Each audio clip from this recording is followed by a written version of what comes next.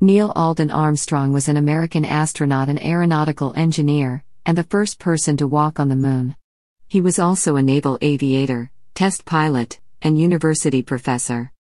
A graduate of Purdue University, Armstrong studied aeronautical engineering. His college tuition was paid for by the U.S. Navy under the Holloway Plan.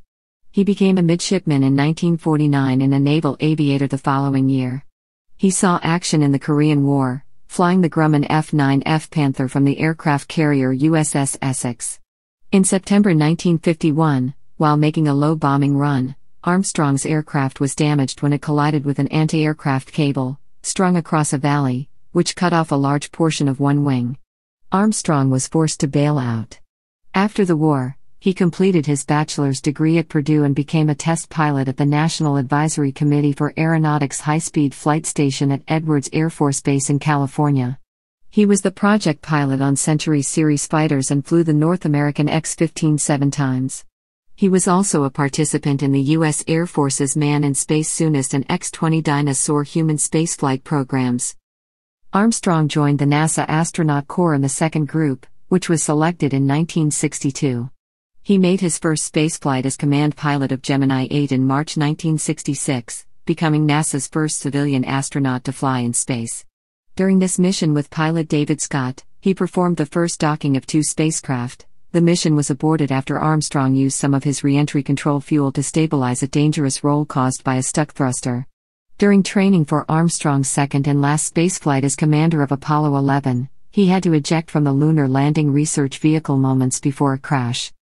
On July 20, 1969, Armstrong and Apollo 11 lunar module pilot Buzz Aldrin became the first people to land on the Moon, and the next day they spent 2.5 hours outside the lunar module Eagle spacecraft while Michael Collins remained in lunar orbit in the Apollo Command Module Columbia. When Armstrong stepped onto the lunar surface, he famously said, "That's one small step for man, one giant leap for mankind." Along with Collins and Aldrin, Armstrong was awarded the Presidential Medal of Freedom by President Richard Nixon. President Jimmy Carter presented Armstrong with the Congressional Space Medal of Honor in 1978, and Armstrong and his former crewmates received a Congressional Gold Medal in 2009. After he resigned from NASA in 1971, Armstrong taught in the Department of Aerospace Engineering at the University of Cincinnati until 1979. He served on the Apollo 13 accident investigation and on the Rogers Commission, which investigated the Space Shuttle Challenger disaster. Early life. Armstrong was born near Wapakoneta, Ohio, on August 5, 1930, the son of Viola Louise and Stephen Koenig Armstrong. He was of German, Scots-Irish, and Scottish descent. He had a younger sister, June, and a younger brother, Dean. His father was an auditor for the Ohio state government, and the family moved around the state repeatedly, living in 16 towns over the next 14 years. Armstrong's love for flying grew during this time, having started at the age of 2 when his father took him to the Cleveland air races. When he was 5 or 6, he experienced his first airplane flight in Warren, Ohio, when he and his father took a ride in a Ford Trimotor. The family's last move was in 1944 and took them back to Wapakoneta, where Armstrong attended Bloom High School and took flying lessons at the Wapakoneta Airfield. He earned a student flight certificate on his 16th birthday, then soloed in August, all before he had a driver's license. He was an active Boy Scout and earned the rank of Eagle Scout. As an adult, he was recognized by the Scouts with their Distinguished Eagle Scout Award and Silver Buffalo Award. While flying toward the Moon on July 18, 1969, he sent his regards to attendees at the National Scout Jamboree in Idaho. Among the few personal items that he carried with him to the Moon and back was a World Scout badge. At age 17, in 1947, Armstrong began studying aeronautical engineering at Purdue University in West Lafayette, Indiana. He was the second person in his family to attend college. He was also accepted to the Massachusetts Institute of Technology, but he resolved to go to Purdue after watching a football game between the Purdue Boilermakers and the Ohio State Buckeyes at the Ohio Stadium in 1945, in which quarterback Bob DeMoss led the Boilermakers to a sound victory over the highly regarded Buckeyes. An uncle who attended MIT had also advised him that he could receive a good education without going all the way to Cambridge, Massachusetts. His college tuition was paid for under the Holloway Plan. Successful applicants committed to 2 years of study, followed by 2 years of flight training and 1 year of service as an aviator in the U.S. Navy, then completion of the final 2 years of their bachelor's degree. Armstrong did not take courses in naval science, nor did he join the Naval Reserve Officers Training Corps. Navy service. Armstrong's call-up from the Navy arrived on January 26, 1949, requiring him to report to Naval Air Station Pensacola in Florida for flight training with Class 5 to 49. After passing the medical examinations, he became a midshipman on February 24, 1949. Flight training was conducted in a North American SNJ trainer, in which he soloed on September 9, 1949. On March 2, 1950, he made his first aircraft carrier landing on USS Cabot, an achievement he considered comparable to his first solo flight. He was then sent to Naval Air Station Corpus Christi in Texas for training on the Grumman F9F Bearcat, culminating in a carrier landing on USS Wright.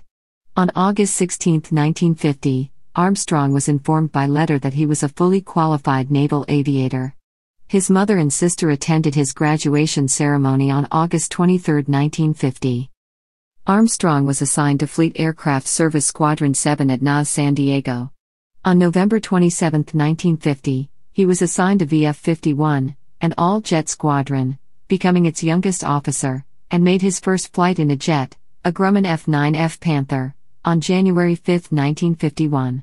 He was promoted to ensign on June 5, 1951, and made his first jet carrier landing on USS Essex 2 days later.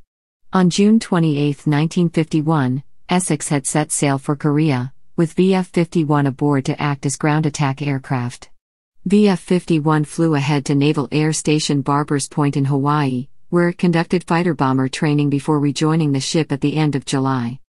On August 29, 1951, Armstrong saw action in the Korean War as an escort for a photo reconnaissance plane over Songjin. 5 days later, on September 3, he flew armed reconnaissance over the primary transportation and storage facilities south of the village of Majan-ni, west of Wonsan. According to Armstrong, he was making a low bombing run at 350 miles per hour when 6 feet of his wing was torn off after it collided with a cable that was strung across the hills as a booby trap. He was flying 500 feet above the ground when he hit it. While there was heavy anti-aircraft fire in the area, none hit Armstrong's aircraft. An initial report to the commanding officer of Essex said that Armstrong's F9F Panther was hit by anti-aircraft fire. The report indicated he was trying to regain control and collided with a pole, which sliced off 2 feet of the Panther's right wing. Further perversions of the story by different authors added that he was only 20 feet from the ground and that 3 feet of his wing was sheared off. Armstrong flew the plane back to friendly territory, but due to the loss of the aileron, ejection was his only safe option. He intended to eject over water and await rescue by Navy helicopters, but his parachute was blown back over land. A jeep driven by a roommate from flight school picked him up. It is unknown what happened to the wreckage of his aircraft, F9F2 Bu No 125,122. In all, Armstrong flew 78 missions over Korea for a total of 121 hours in the air, a third of them in January 1952, with the final mission on March 5, 1952. Of 492 U.S. Navy personnel killed in the Korean War, 27 of them were from Essex on this war cruise. Armstrong received the Air Medal for 20 combat missions, 2 Gold Stars for the next 40, the Korean Service Medal and Engagement Star, the National Defense Service Medal, and the United Nations Korea Medal. Armstrong's regular commission was terminated on February 25, 1952, and he became an ensign in the United States Navy Reserve. On completion of his combat tour with Essex, he was assigned to a transport squadron, VR-32, in May 1952. He was released from active duty on August 23, 1952, but remained in the reserve, and was promoted to lieutenant on May 9, 1953. As a reservist, he continued to fly, with VF-724 at Naval Air Station Glenview in Illinois, and then, after moving to California, with VF-773 at Naval Air Station Los Alamitos. He remained in the reserve for 8 years, before resigning his commission on October 21, 1960. College years. After his service with the Navy, Armstrong returned to Purdue. His previously earned good but not outstanding grades now improved, lifting his final grade point average to a respectable but not outstanding 4.8 out of 6.0.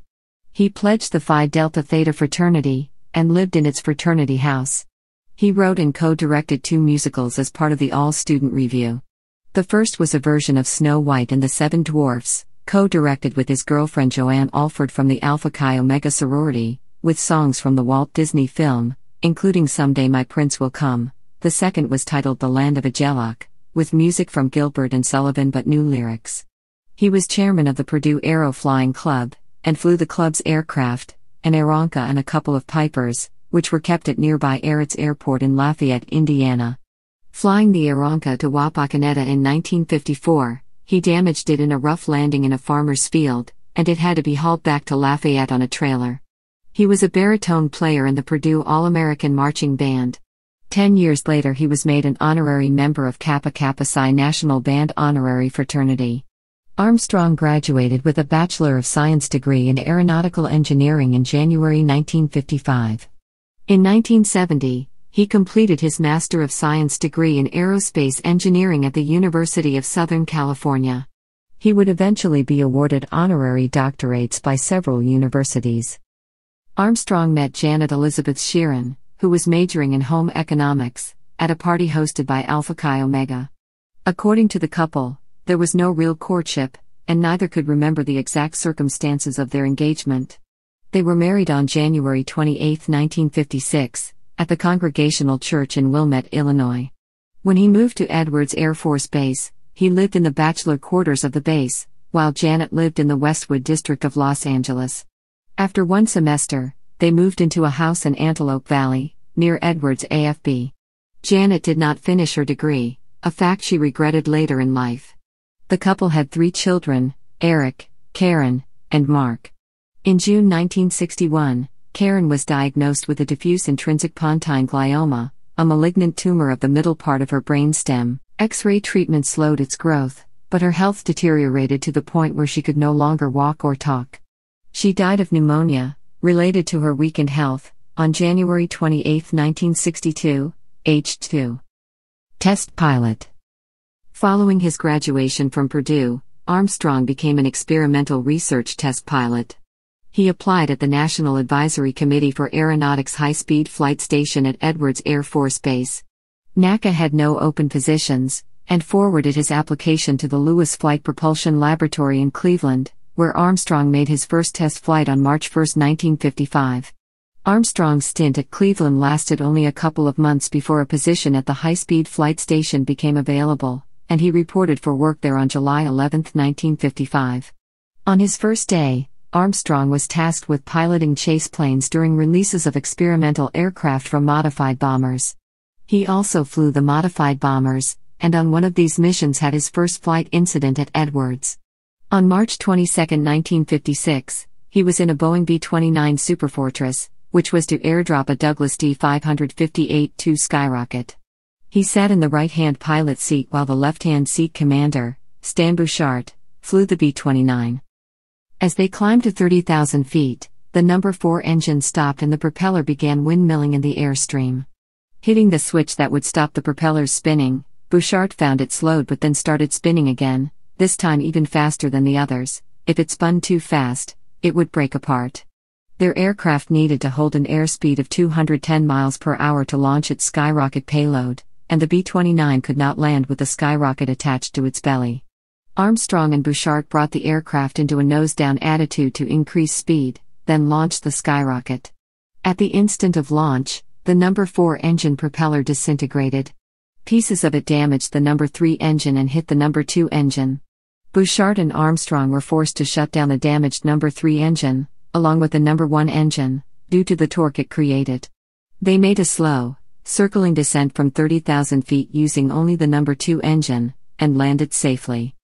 Armstrong served as project pilot on Century Series fighters, including the North American F-100 Super Sabre A and C variants, the McDonnell F-101 Voodoo, the Lockheed F-104 Starfighter, the Republic F-105 Thunderchief and the Convair F-106 Delta Dart. He also flew the Douglas DC-3, Lockheed T-33 Shooting Star, North American F-86 Sabre, McDonnell Douglas F-4 Phantom II, Douglas F-5D-1 Skylancer, Boeing B-29 Superfortress, Boeing B-47 Stratojet and Boeing KC-135 Stratotanker, and was one of 8 elite pilots involved in the Paris F paraglider research vehicle program. Over his career, he flew more than 200 different models of aircraft. His first flight in a rocket-powered aircraft was on August 15, 1957, in the Bell X-1B, to an altitude of 11.4 miles. On May 21, 1962, Armstrong was involved in the Nellis affair. He was sent in an F-104 to inspect De La Mar Dry Lake in southern Nevada, again for emergency landings. He misjudged his altitude and did not realize that the landing gear had not fully extended. As he touched down, the landing gear began to retract. Armstrong applied full power to abort the landing, but the ventral fin and landing gear door struck the ground, damaging the radio and releasing hydraulic fluid. Without radio communication, Armstrong flew south to Nellis Air Force Base, past the control tower, and waggled his wings, the signal for a no-radio approach. The loss of hydraulic fluid caused the tailhook to release, and upon landing, he caught the arresting wire attached to an anchor chain, and dragged the chain along the runway. It took 30 minutes to clear the runway and rig another arresting cable. Armstrong telephoned Edwards and asked for someone to collect him. Milt Thompson was sent in an F-104B, the only two-seater available, but a plane Thompson had never flown. With great difficulty, Thompson made it to Nellis, where a strong crosswind caused a hard landing and the left main tire suffered a blowout. The runway was again closed to clear it, and Bill Dana was sent to Nellis in a T-33, but he almost landed long. The Nellis Base Operations Office then decided that to avoid any further problems, it would be best to find the 3 NASA pilots' ground transport back to Edwards. Astronaut career. In June 1958, Armstrong was selected for the U.S. Air Force's Man in Space Soonest program, but the Advanced Research Projects Agency canceled its funding on August 1, 1958, and on November 5, 1958, it was superseded by Project Mercury, a civilian project run by NASA. As a NASA civilian test pilot, Armstrong was ineligible to become one of its astronauts at this time, as selection was restricted to military test pilots. In November 1960, he was chosen as part of the pilot consultant group for the X-20 Dyna-Soar, a military space plane under development by Boeing for the U.S. Air Force, and on March 15, 1962, he was selected by the U.S. Air Force as one of 7 pilot engineers who would fly the X-20 when it got off the design board. In April 1962, NASA announced that applications were being sought for the second group of NASA astronauts for Project Gemini, a proposed 2-man spacecraft. This time, selection was open to qualified civilian test pilots. Armstrong visited the Seattle World's Fair in May 1962 and attended a conference there on space exploration that was co-sponsored by NASA. After he returned from Seattle on June 4, he applied to become an astronaut. His application arrived about a week past the June 1, 1962, deadline, but Dick Day, a flight simulator expert with whom Armstrong had worked closely at Edwards, saw the late arrival of the application and slipped it into the pile before anyone noticed. At Brooks Air Force Base at the end of June, Armstrong underwent a medical exam that many of the applicants described as painful and at times seemingly pointless.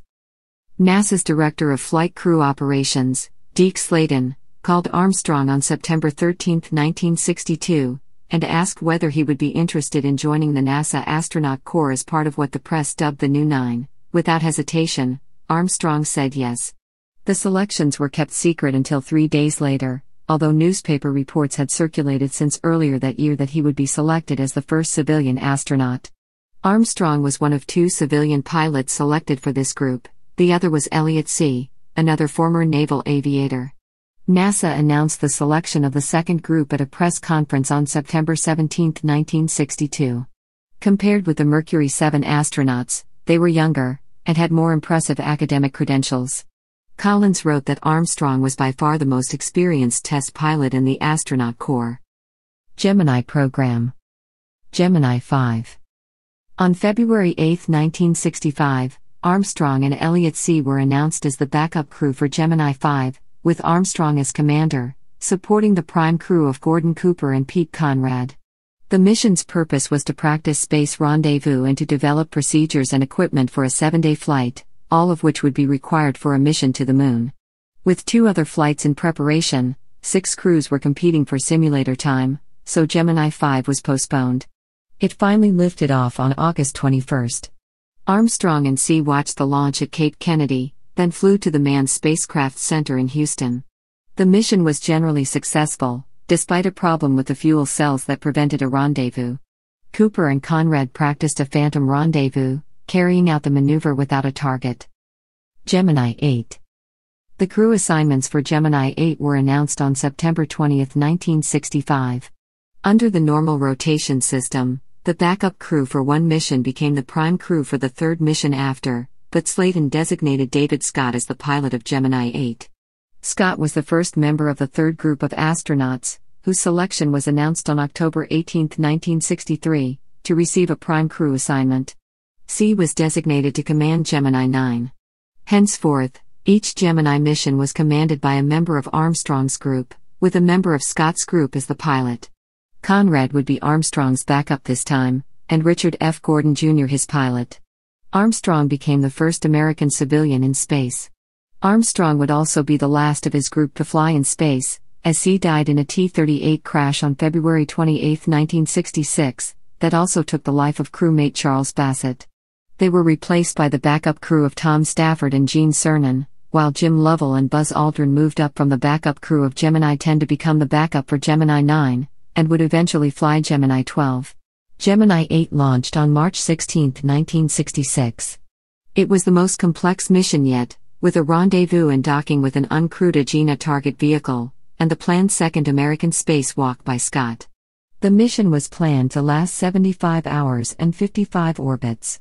After the Agena lifted off at 10 o'clock EST, the Titan II rocket carrying Armstrong and Scott ignited at 11:41 and 2 seconds EST, putting them into an orbit from which they chased the Agena. They achieved the first-ever docking between 2 spacecraft. Contact with the crew was intermittent due to the lack of tracking stations covering their entire orbits. While out of contact with the ground, the docked spacecraft began to roll, and Armstrong attempted to correct this with the Gemini's orbit attitude and maneuvering system. Following the earlier advice of Mission Control, they undocked, but the roll increased dramatically until they were turning about once per second, indicating a problem with Gemini's attitude control. Armstrong engaged the re-entry control system and turned off the OAMS. Mission rules dictated that once this system was turned on, the spacecraft had to re-enter at the next possible opportunity. It was later thought that damaged wiring caused one of the thrusters to stick in the on position. A few people in the astronaut office, including Walter Cunningham, felt that Armstrong and Scott had botched their first mission. There was speculation that Armstrong could have salvaged the mission if he had turned on only one of the 2 RCS rings, saving the other for mission objectives. These criticisms were unfounded. No malfunction procedures had been written, and it was possible to turn on only both RCS rings, not one or the other. Gene Kranz wrote, "The crew reacted as they were trained, and they reacted wrong because we trained them wrong." The mission planners and controllers had failed to realize that when 2 spacecraft were docked, they must be considered one spacecraft. Kranz considered this the mission's most important lesson.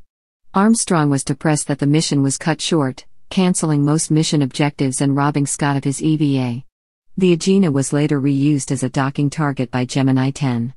Armstrong and Scott received the NASA Exceptional Service Medal, and the Air Force awarded Scott the Distinguished Flying Cross as well. Scott was promoted to lieutenant colonel, and Armstrong received a $678 raise in pay to $21,653 a year, making him NASA's highest-paid astronaut. Gemini 11.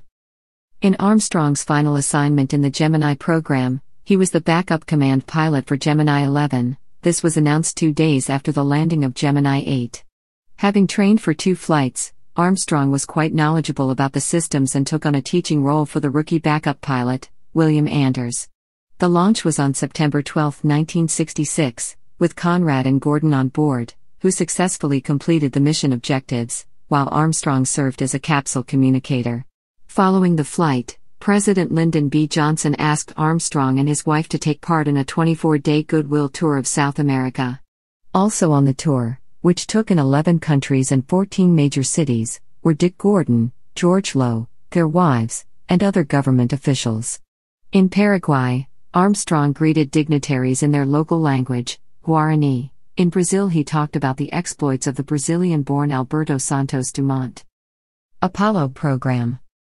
On January 27, 1967, the day of the Apollo 1 fire, Armstrong was in Washington, D.C., with Cooper, Gordon, Lovell and Scott Carpenter for the signing of the United Nations Outer Space Treaty. The astronauts chatted with the assembled dignitaries until 1845, when Carpenter went to the airport, and the others returned to the Georgetown Inn, where they each found messages to phone the MSC. During these calls, they learned of the deaths of Gus Grissom, Ed White and Roger Chaffee in the fire. Armstrong and the group spent the rest of the night drinking scotch and discussing what had happened. On April 5, 1967, the same day the Apollo 1 investigation released its final report, Armstrong and 17 other astronauts gathered for a meeting with Slayton. The first thing Slayton said was, "The guys who are going to fly the first lunar missions are the guys in this room." According to Cernan, only Armstrong showed no reaction to the statement. To Armstrong it came as no surprise, the room was full of veterans of Project Gemini, the only people who could fly the lunar missions. Slayton talked about the planned missions and named Armstrong to the backup crew for Apollo 9, which at that stage was planned as a medium Earth orbit test of the combined lunar module and command and service module.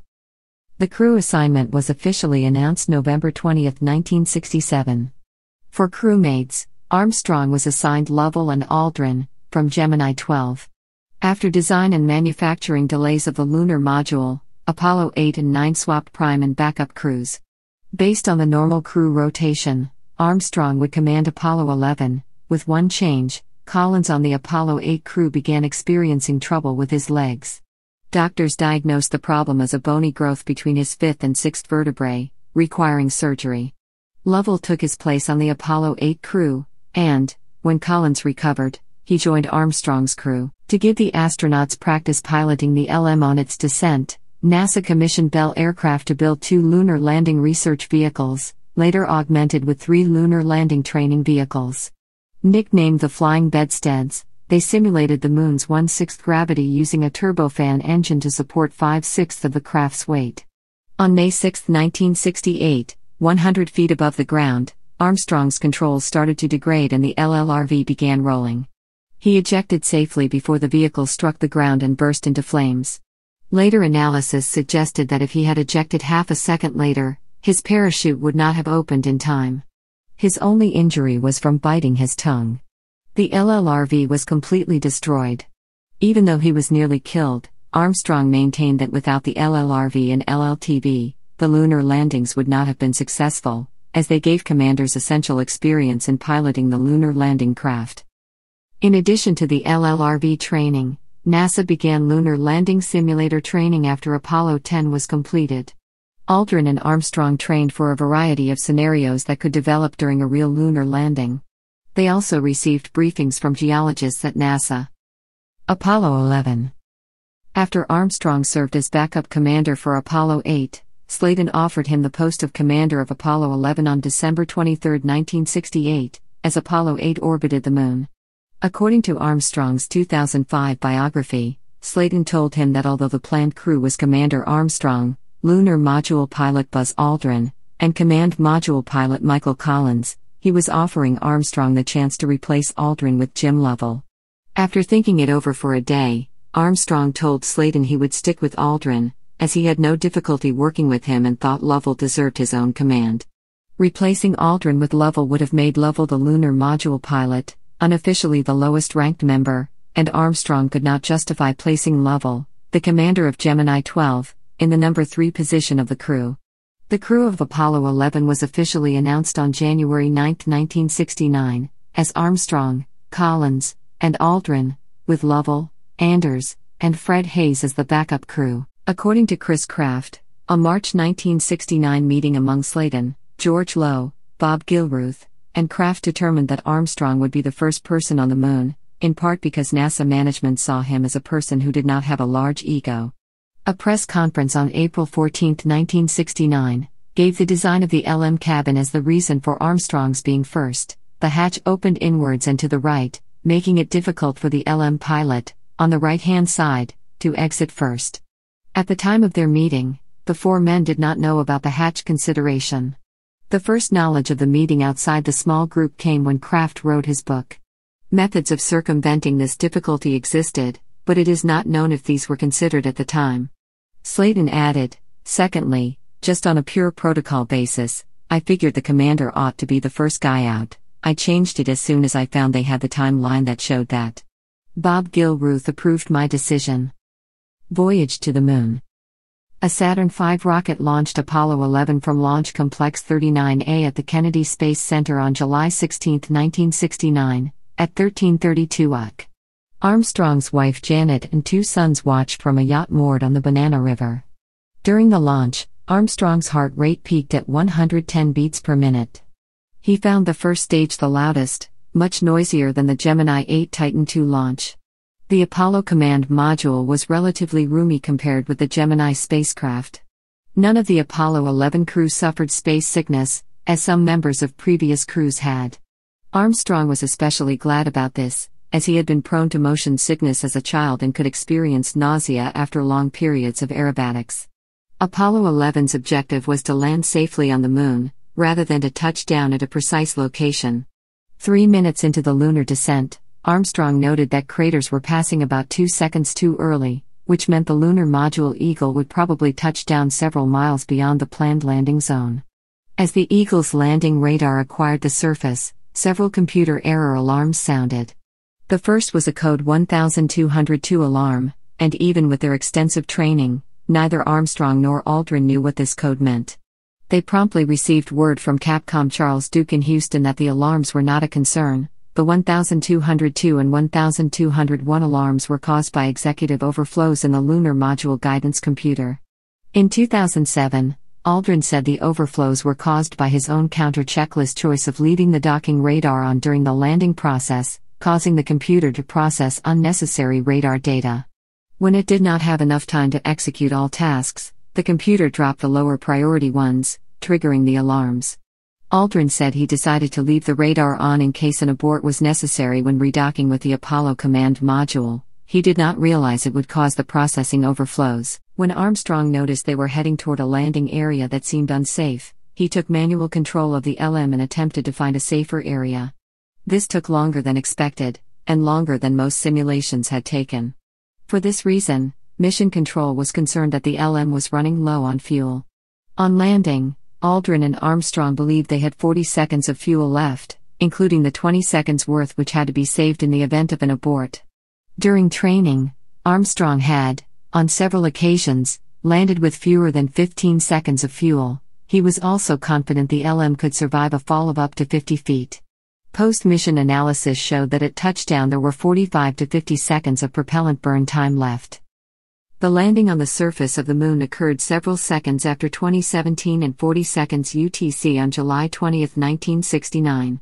One of 3 67-inch probes attached to 3 of the LM's 4 legs made contact with the surface, a panel light in the LM illuminated, and Aldrin called out, "Contact light." Armstrong shut the engine off and said, "Shut down." As the LM settled onto the surface, Aldrin said, "Okay, engine stop." Then they both called out some post-landing checklist items. After a 10-second pause, Duke acknowledged the landing with, "We copy you down, Eagle." Armstrong announced the landing to Mission Control and the world with the words, "Houston, Tranquility Base here. The Eagle has landed." Aldrin and Armstrong celebrated with a brisk handshake and pat on the back. They then returned to the checklist of contingency tasks, should an emergency liftoff become necessary. After Armstrong confirmed touchdown, Duke re-acknowledged, adding a comment about the flight crew's relief, "Roger, Tranquility. We copy you on the ground. You got a bunch of guys about to turn blue. We're breathing again. Thanks a lot." During the landing, Armstrong's heart rate ranged from 100 to 150 beats per minute. First moonwalk. The flight plan called for a crew rest period before leaving the module, but Armstrong asked for this be moved to earlier in the evening, Houston time.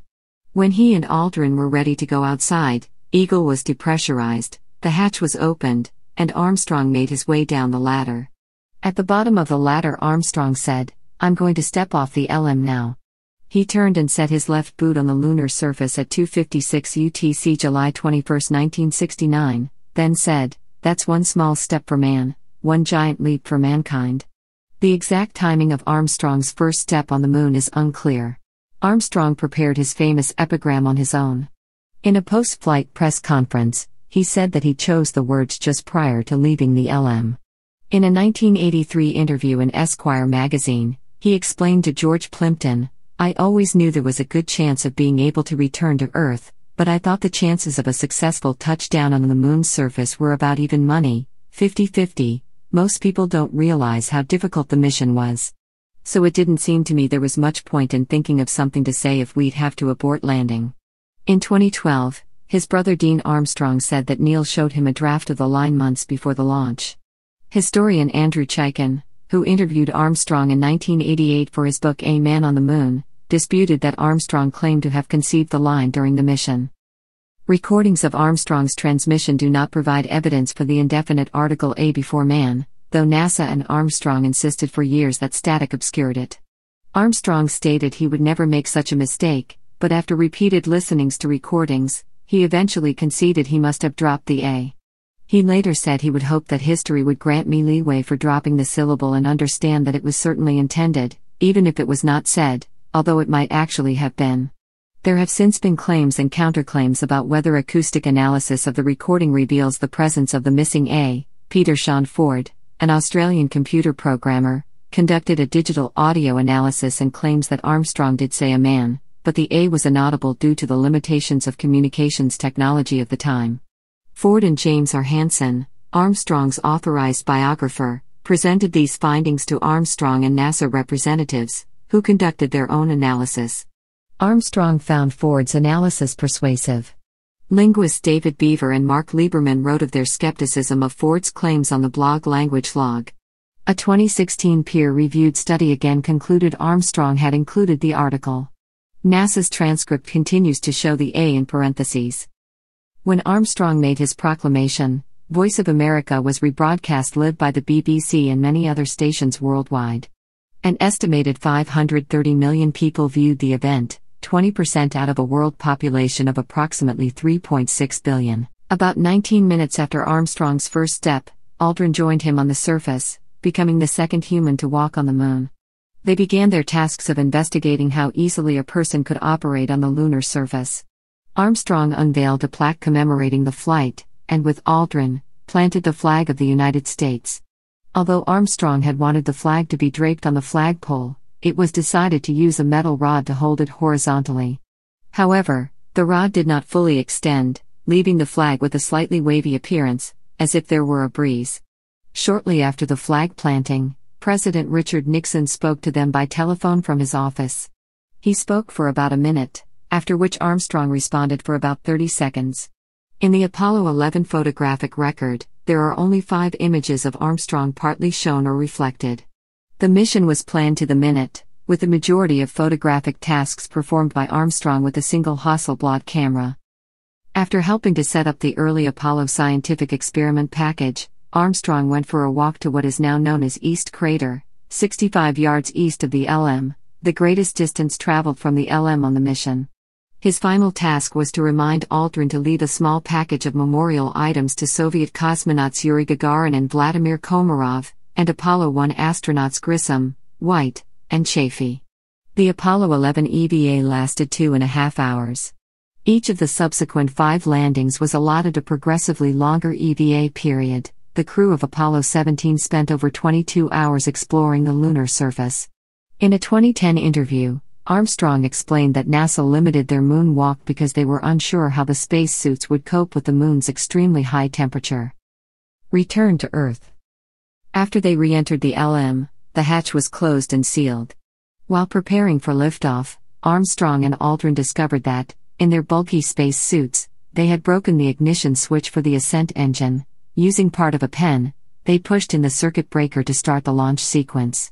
The Eagle then continued to its rendezvous in lunar orbit, where it docked with Columbia, the command and service module. The 3 astronauts returned to Earth and splashed down in the Pacific Ocean, to be picked up by the USS Hornet. After being released from an 18-day quarantine to ensure that they had not picked up any infections or diseases from the moon, the crew was feted across the United States and around the world as part of a 38-day Giant Leap tour. The tour began on August 13, when the three astronauts spoke and rode in ticker tape parades in their honor in New York and Chicago, with an estimated 6 million attendees. On the same evening, an official state dinner was held in Los Angeles to celebrate the flight, attended by members of Congress, 44 governors, the Chief Justice of the United States, and ambassadors from 83 nations. President Nixon and Vice President Agnew presented each astronaut with a Presidential Medal of Freedom. After the tour, Armstrong took part in Bob Hope's 1969 USO show, primarily to Vietnam. In May 1970, Armstrong traveled to the Soviet Union to present a talk at the 13th Annual Conference of the International Committee on Space Research. After arriving in Leningrad from Poland, he traveled to Moscow where he met Premier Alexei Kosygin.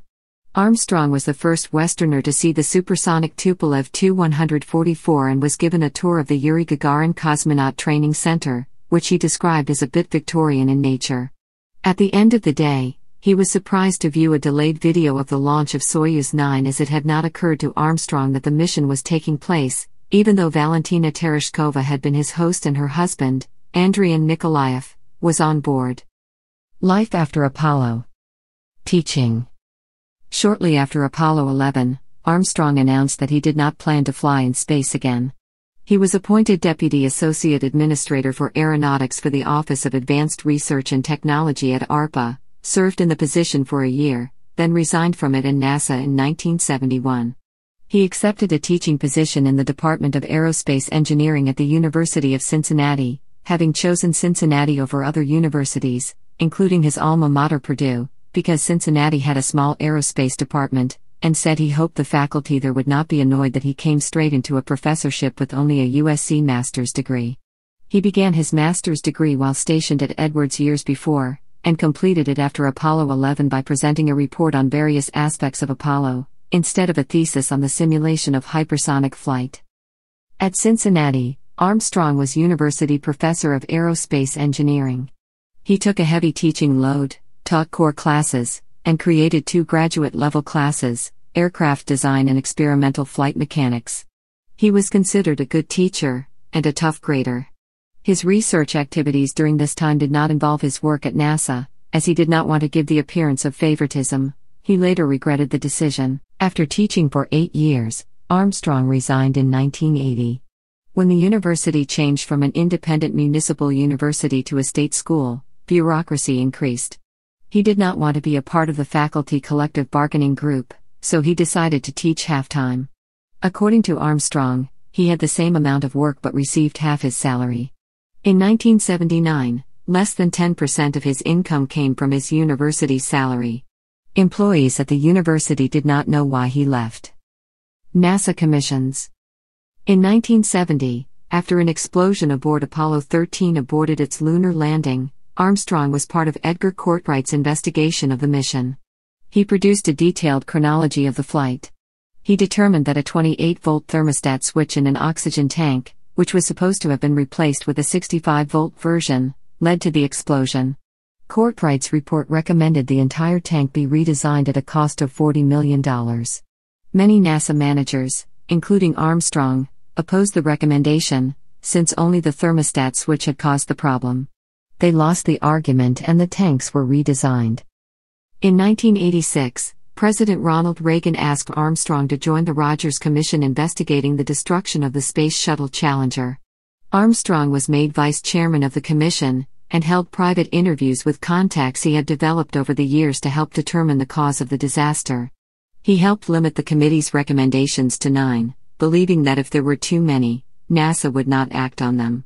Armstrong was appointed to a 14-member commission by President Reagan to develop a plan for American civilian spaceflight in the 21st century. The commission was chaired by former NASA Administrator Dr. Thomas O. Paine, with whom Armstrong had worked during the Apollo program. The group published a book titled Pioneering the Space Frontier, the report on the National Commission on Space, recommending a permanent lunar base by 2006, and sending people to Mars by 2015. The recommendations were largely ignored, overshadowed by the Challenger disaster. Armstrong and his wife attended the memorial service for the victims of the Space Shuttle Columbia disaster in 2003, at the invitation of President George W. Bush. Business activities. After Armstrong retired from NASA in 1971, he acted as a spokesman for several businesses. The first company to successfully approach him was Chrysler, for whom he appeared in advertising starting in January 1979. Armstrong thought they had a strong engineering division, and they were in financial difficulty. He later acted as a spokesman for other American companies, including General Time Corporation and the Bankers Association of America. He acted as a spokesman for only American companies. In addition to his duties as a spokesman, he also served on the board of directors of several companies. The first company board Armstrong joined was Gates Learjet, chairing their technical committee. He flew their new and experimental jets and even set a climb and altitude record for business jets. Armstrong became a member of Cincinnati Gas and Electric Company's board in 1973. They were interested in nuclear power and wanted to increase the company's technical competence. He served on the board of Taft Broadcasting, also based in Cincinnati. Armstrong joined Thiokol's board in 1989. After he was vice chair of the Rogers Commission, the Space Shuttle Challenger was destroyed due to a problem with the Thiokol manufactured solid rocket boosters. When Armstrong left the University of Cincinnati, he became the chairman of Cardwell International Limited, a company that manufactured drilling rigs. He served on additional aerospace boards, first United Airlines in 1978, and later Eaton Corporation in 1980. He was asked to chair the board of directors for a subsidiary of Eaton, Ale Systems. He chaired the board through the company's 2000 merger with Edo Corporation, until his retirement in 2002. North Pole Expedition. In 1985, professional expedition leader Mike Dunn organized a trip to take men he deemed the greatest explorers to the North Pole. The group included Armstrong, Edmund Hillary, Hillary's son Peter, Steve Fawcett, and Patrick Morrow. They arrived at the pole on April 6, 1985. Armstrong said he was curious to see what it looked like from the ground, as he had seen it only from the moon. He did not inform the media of the trip, preferring to keep it private. Public profile. Armstrong's family described him as a reluctant American hero. He kept a low profile later in his life, leading to the belief that he was a recluse. Recalling Armstrong's humility, John Glenn, the first American to orbit Earth, told CNN, didn't feel that he should be out huckstering himself. He was a humble person, and that's the way he remained after his lunar flight, as well as before. Armstrong turned down most requests for interviews and public appearances. Michael Collins said in his book Carrying the Fire that when Armstrong moved to a dairy farm to become a college professor, it was like he retreated to his castle and pulled up the drawbridge. Armstrong found this amusing, and said, "Those of us that live out in the hinterlands think that people that live inside the Beltway are the ones that have the problems." Andrew Chaikin says in A Man on the Moon that Armstrong kept a low profile but was not a recluse, citing his participation in interviews, advertisements for Chrysler, and hosting a cable television series. Between 1991 and 1993, he hosted First Flights with Neil Armstrong, an aviation history documentary series on A&E. In 2010, Armstrong voiced the character of Dr. Jack Morrow in Quantum Quest, a Cassini space odyssey, an animated educational sci-fi adventure film initiated by JPL/NASA through a grant from Jet Propulsion Lab. Armstrong guarded the use of his name, image, and famous quote. When it was launched in 1981, MTV wanted to use his quote in its station identification, with the American flag replaced with the MTV logo, but he refused the use of his voice and likeness. He sued Hallmark Cards in 1994, when they used his name, and a recording of the One Small Step quote, in a Christmas ornament without his permission. The lawsuit was settled out of court for an undisclosed sum, which Armstrong donated to Purdue. For many years, he wrote letters congratulating new Eagle Scouts on their accomplishment, but decided to quit the practice in the 1990s because he felt the letters should be written by people who knew the Scout. This contributed to the myth of his reclusiveness. Armstrong used to autograph everything except first-day covers.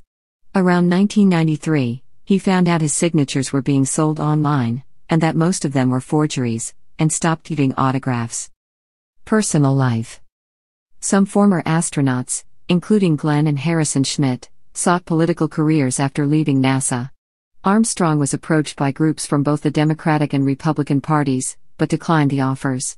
He supported states' rights and opposed the U.S. acting as the world's policeman. When Armstrong applied at a local Methodist church to lead a Boy Scout troop in the late 1950s, he gave his religious affiliation as deist. His mother later said that his religious views caused her grief and distress in later life, as she was more religious. Upon his return from the moon, Armstrong gave a speech in front of the U.S. Congress in which he thanked them for giving him the opportunity to see some of the grandest views of the Creator. In the early 1980s, he was the subject of a hoax claiming that he converted to Islam after hearing the call to prayer while walking on the moon. Indonesian singer Suhimi wrote a song called Gema Suara Adsen di Bulan which described Armstrong's supposed conversion, and the song was widely discussed by Jakarta news outlets in 1983. Similar hoax stories were seen in Egypt and Malaysia. In March 1983, the U.S. State Department responded by issuing a message to embassies and consulates in Muslim countries saying that Armstrong had not converted to Islam. The hoax surfaced occasionally for the next 3 decades. Part of the confusion arose from the similarity between the names of the country of Lebanon, which has a majority Muslim population, and Armstrong's longtime residence in Lebanon, Ohio. In 1972, Armstrong visited the Scottish town of Langham, the traditional seat of Clan Armstrong. He was made the first freeman of the burgh, and happily declared the town his home. To entertain the crowd, the Justice of the Peace read from an unrepealed archaic 400-year-old law that required him to hang any Armstrong found in the town. Armstrong flew light aircraft for pleasure. He enjoyed gliders and before the moon flight had earned a gold badge with 2 diamonds from the International Gliding Commission. He continued to fly engineless aircraft well into his 70s. While working on his farm in November 1978, Armstrong jumped off the back of his grain truck and caught his wedding ring in its wheel, tearing the tip off his left ring finger. He collected the severed tip, packed it in ice, and had surgeons reattach it at the Jewish Hospital in Louisville, Kentucky. In February 1991, he suffered a mild heart attack while skiing with friends at Aspen, Colorado. Armstrong and his first wife, Janet, separated in 1990 and divorced in 1994 after 38 years of marriage. He met his second wife, Carol Heldknight, at a golf tournament in 1992, when they were seated together at breakfast. She said little to Armstrong, but he called her 2 weeks later to ask what she was doing. She replied that she was cutting down a cherry tree, and he arrived at her house 35 minutes later to help. They were married in Ohio on June 12, 1994. And had a second ceremony at San Isidro Ranch in California. They lived in Indian Hill, Ohio. Through his marriage to Carol, he was the father-in-law of future New York Mets general manager Brodie Van Wagenen. In May 2005, Armstrong became involved in a legal dispute with Mark Sizemore, his barber of 20 years. After cutting Armstrong's hair, Sizemore sold some of it to a collector for $3,000 without Armstrong's knowledge. Armstrong threatened legal action against Sizemore unless he returned the hair or donated the proceeds to a charity of Armstrong's choosing. Sizemore, unable to retrieve the hair, donated the proceeds to charity. Illness and death. Armstrong underwent bypass surgery on August 7, 2012, to relieve coronary artery disease. Although he was reportedly recovering well, he developed complications in the hospital and died on August 25, in Cincinnati, Ohio, aged 82. The White House released a statement in which President Obama described Armstrong as among the greatest of American heroes, not just of his time, but of all time. It went on to say that Armstrong had carried the aspirations of the United States citizens and had delivered a moment of human achievement that will never be forgotten. Armstrong's family released a statement describing him as a reluctant American hero served his nation proudly, as a Navy fighter pilot, test pilot, and astronaut. While we mourn the loss of a very good man, we also celebrate his remarkable life and hope that it serves as an example to young people around the world to work hard to make their dreams come true, to be willing to explore and push the limits, and to selflessly serve a cause greater than themselves. For those who may ask what they can do to honor Neil, we have a simple request. Honor his example of service, accomplishment and modesty, and the next time you walk outside on a clear night and see the moon smiling down at you, think of Neil Armstrong and give him a wink. It prompted many responses, including the Twitter #wink, @the_moon. Buzz Aldrin called Armstrong a true American hero and the best pilot I ever knew, and said he was disappointed that they would not be able to celebrate the 50th anniversary of the moon landing together in 2019. Michael Collins said, "He was the best, and I will miss him terribly.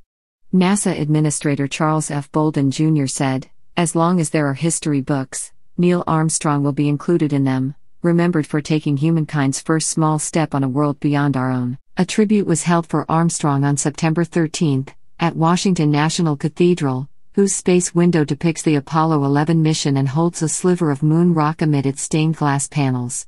In attendance were Armstrong's Apollo 11 crewmates, Collins and Aldrin, Gene Cernan, the Apollo 17 mission commander and last man to walk on the moon, and former Senator and astronaut John Glenn, the first American to orbit the Earth.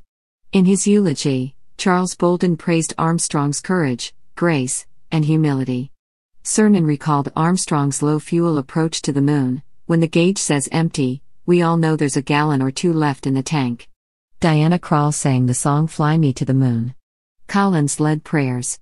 David Scott spoke, possibly for the first time, about an incident during their Gemini 8 mission. Minutes before the hatch was to be sealed, a small chip of dry glue fell into the latch of his harness and prevented it from being buckled, threatening to abort the mission. Armstrong then called on Conrad to solve the problem, which he did, and the mission proceeded. That happened because Neil Armstrong was a team player. He always worked on behalf of the team. Congressman Bill Johnson from Armstrong's home state of Ohio led calls for President Barack Obama to authorize a state funeral in Washington, D.C. Throughout his lifetime, Armstrong shunned publicity and rarely gave interviews. Mindful that Armstrong would have objected to a state funeral, his family opted to have a private funeral in Cincinnati. On September 14, Armstrong's cremated remains were scattered in the Atlantic Ocean from the USS Philippine Sea. Flags were flown at half-staff on the day of Armstrong's funeral. In July 2019, after observations of the 50th anniversary of the moon landing, The New York Times reported on details of a medical malpractice suit Armstrong's family had filed against Mercy Health Fairfield Hospital, where he died. When Armstrong appeared to be recovering from his bypass surgery, nurses removed the wires connected to his temporary pacemaker. He began to bleed internally and his blood pressure dropped. Doctors took him to the hospital's catheterization laboratory, and only later began operating. Two of the three physicians who reviewed the medical files during the lawsuit called this a serious error, saying surgery should have begun immediately. Experts the Times talked to, while qualifying their judgment by noting that they were unable to review the specific records in the case, said that taking a patient in those circumstances to the operating room generally gave them the highest chance of survival. The family ultimately settled for $6 million in 2014. Letters included with the 93 pages of documents sent to the Times by an unknown individual show that his sons intimated to the hospital, through their lawyers, that they might discuss what happened to their father publicly at the 45th anniversary observances in 2014. The hospital, fearing the bad publicity that would result from being accused of negligently causing the death of a revered figure such as Armstrong, agreed to pay as long as the family never spoke about the suit or the settlement. Armstrong's wife, Carol, was not a party to the lawsuit. She reportedly felt that her husband would have been opposed to taking legal action. Legacy. When Pete Conrad of Apollo 12 became the third man to walk on the moon, on November 19, 1969, his first words referenced Armstrong. The shorter of the two, when Conrad stepped from the LM onto the surface, he proclaimed, "Whoopee. Man, that may have been a small one for Neil, but that's a long one for me." Armstrong received many honors and awards, including the Presidential Medal of Freedom from President Nixon, the Cullum Geographical Medal from the American Geographical Society, and the Collier Trophy from the National Aeronautics Association, the NASA Distinguished Service Medal and the Dr. Robert H. Goddard Memorial Trophy, the Sylvanus Thayer Award by the United States Military Academy, the Congressional Space Medal of Honor from President Jimmy Carter, the Wright Brothers Memorial Trophy from the National Aeronautics Association, and a Congressional Gold Medal. Armstrong was elected as member into the National Academy of Engineering in 1978 for contributions to aerospace engineering, scientific knowledge, and exploration of the universe as an experimental test pilot and astronaut. He was elected to the American Philosophical Society in 2001. Armstrong and his Apollo 11 crewmates were the 1999 recipients of the Langley Gold Medal from the Smithsonian Institution. On April 18, 2006, he received NASA's Ambassador of Exploration Award. The Space Foundation named Armstrong as a recipient of its 2013 General James E. Hill Lifetime Space Achievement Award. Armstrong was also inducted into the Aerospace Walk of Honor, the International Space Hall of Fame, National Aviation Hall of Fame, and the United States Astronaut Hall of Fame. He was awarded his Naval Astronaut Badge in a ceremony on board the aircraft carrier USS Dwight D. Eisenhower on March 10, 2010, in a ceremony attended by Lovell and Cernan. The lunar crater Armstrong, 31 miles from the Apollo 11 landing site, and asteroid 6469 Armstrong are named in his honor. There are more than a dozen elementary, middle and high schools named for Armstrong in the United States, and many places around the world have streets, buildings, schools, and other places named for him and or Apollo. The Armstrong Air and Space Museum, in Armstrong's hometown of Wapakoneta, and the Neil Armstrong Airport in New Knoxville, Ohio, are named after him. Purdue University announced in October 2004 that its new engineering building would be named Neil Armstrong Hall of Engineering. The building was dedicated on October 27, 2007, during a ceremony at which Armstrong was joined by 14 other Purdue astronauts. The NASA Dryden Flight Research Center was renamed the NASA Neil A. Armstrong Flight Research Center in 2014. In September 2012, the U.S. Navy announced that the first Armstrong-class vessel would be named RV Neil Armstrong. Delivered to the Navy on September 23, 2015, it is a modern oceanographic research platform supporting a wide range of activities by academic groups. In 2019, the College of Engineering at Purdue University celebrated the 50th anniversary of Neil Armstrong's walk on the moon by launching the Neil Armstrong Distinguished Visiting Fellows Program, which brings highly accomplished scholars and practitioners to the college to catalyze collaborations with faculty and students. Armstrong's authorized biography, First Man, The Life of Neil A. Armstrong, was published in 2005. For many years, he turned down biography offers from authors such as Stephen Ambrose and James A. Michener, but agreed to work with James R. Hansen after reading one of Hansen's other biographies. He recalled his initial concerns about the Apollo 11 mission, when he had believed there was only a 50% chance of landing on the moon. "I was elated, ecstatic and extremely surprised that we were successful." A film adaptation of the book, starring Ryan Gosling and directed by Damien Chazelle, was released in October 2018. In July 2018, Armstrong's sons put his collection of memorabilia up for sale, including his Boy Scout cap, and various flags and medals flown on his space missions. A series of auctions was held on November 1 to 3, 2018, that realized $5,276,320. As of July 2019, the auction sales have totaled $16.7 million. 2 fragments of wood from the propeller and 4 pieces of fabric from the wing of the 1903 Wright Flyer that Armstrong took to the moon fetched between $112,500 and $275,000 each. Armstrong's wife, Carol, has not put any of his memorabilia up for sale. Armstrong donated his papers to Purdue. Along with posthumous donations by his widow Carol, the collection consists of over 450 boxes of material. In May 2019, she donated 2 25 by 24-inch pieces of fabric from the Wright Flyer, along with his correspondence related to them. In a 2010 Space Foundation survey, Armstrong was ranked as the #1 most popular space hero, and in 2013, Flying Magazine ranked him #1 on its list of 51 heroes of aviation. The press often asked Armstrong for his views on the future of spaceflight. In 2005, he said that a human mission to Mars would be easier than the lunar challenge of the 1960s. In 2010, he made a rare public criticism of the decision to cancel the Ares I launch vehicle and the Constellation moon landing program. In an open letter also signed by fellow Apollo veterans Lovell and Cernan, he noted, "For the United States, the leading space-faring nation for nearly half a century, to be without carriage to low Earth orbit and with no human exploration capability to go beyond Earth orbit for an indeterminate time into the future, destines our nation to become one of second or even third-rate stature." On November 18, 2010, aged 80, he said in a speech during the Science and Technology Summit in The Hague, Netherlands, that he would offer his services as commander on a mission to Mars if he were asked. The planetarium at Altoona Area High School in Altoona, Pennsylvania is named after Neil Armstrong and is home to a space race museum. Armstrong was named the class exemplar for the class of 2019 at the U.S. Air Force Academy.